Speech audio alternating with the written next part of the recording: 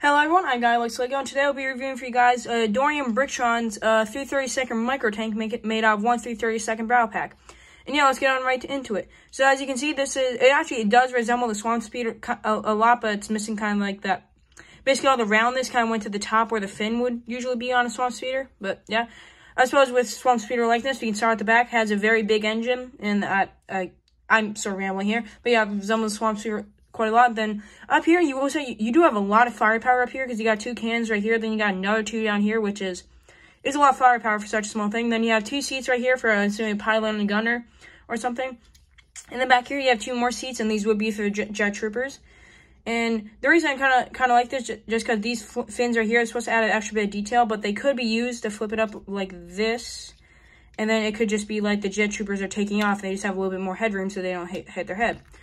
And that also just gives you more place to place your troopers. And if you want even more space, you can just flip the entire top up, and boom, you have a bunch of space to put your troopers. And you also have gun space to put a few more of your you guys. And this build actually uses the seats as seats compared to Brick Brick's build. And yeah, I mean, that's pretty much all there is for this build. I guess I kind of ran through this too quick. I mean, it has some good detail and sculpting and stuff. Yeah, I'm sorry.